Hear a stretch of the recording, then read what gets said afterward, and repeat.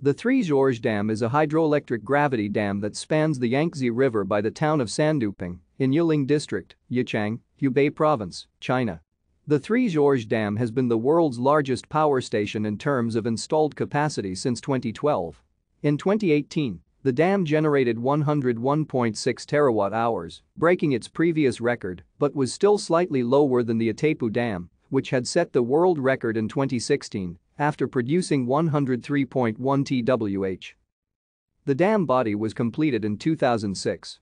The power plant of the dam project was completed and fully functional as of July 4, 2012, when the last of the main water turbines in the underground plant began production. Each main water turbine has a capacity of 700 MW.